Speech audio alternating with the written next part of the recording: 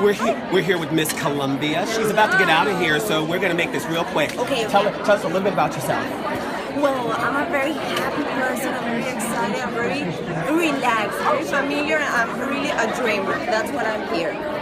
Why should the world select you to be our next Miss Universe? Because I'm capable to become the next Miss Universe. Because I want to represent the woman of today. A woman that is not only beautiful and glamorous, but it's professional, intelligent, hardworking, and with a great heart. And how are you going to use the title to help the people of your country? Of course, I am from a country that loves and respects and supports the pageant, so that will be a really good joy, and it will be a pleasure to help my country. This is Miss Colombia. Picture.